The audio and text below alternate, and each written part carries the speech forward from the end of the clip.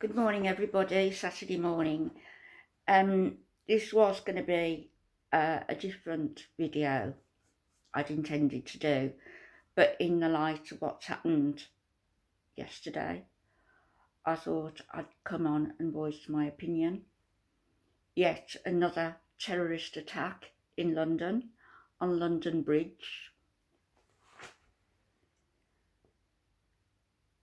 2 people stabbed to death. The terrorist, who was wearing a fake suicide vest, was shot dead. The public are being kept in the dark, but it clearly was a terrorist attack by this person named Usman Khan.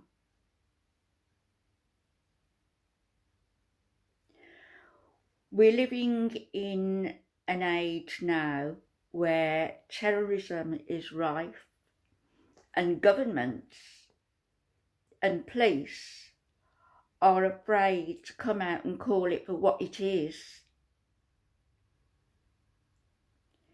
It's a war not just on Christianity, it's a war on everything that is not pro-Islam.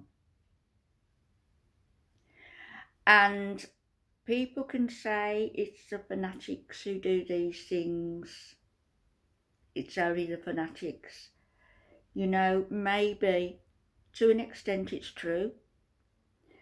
But Muslim leaders and the imams make no bones about the fact that they want to see the black flag flying over Downing Street, over Buckingham Palace.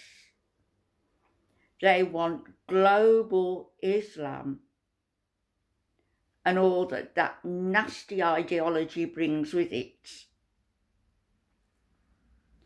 The stoning of women, the murdering of homosexuals, the cutting off of limbs. And if they're so intense, these people, that punishment should be meted out for what they perceive of as crimes,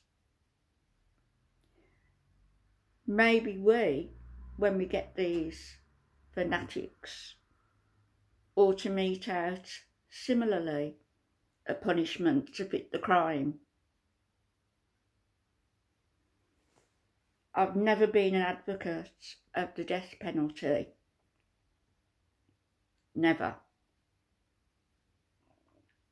But I'm rapidly becoming to change my mind about that. Our government is acting in a way that's almost criminal in not protecting citizens. They're naive in thinking that this problem is just going to go away, because it isn't. The police, the minor crimes that are committed by people of a certain faith, the police have admitted on more than one occasion to being frightened to prosecute for fear of reprisals on the streets. On the streets of the United Kingdom, the police are frightened of reprisals.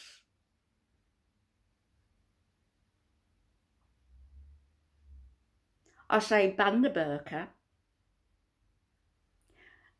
and let the punishments fit the crime for these fanatics who are making life so untenable for so many people, because I, for one, am sick of it, and I know I'm not in the minority.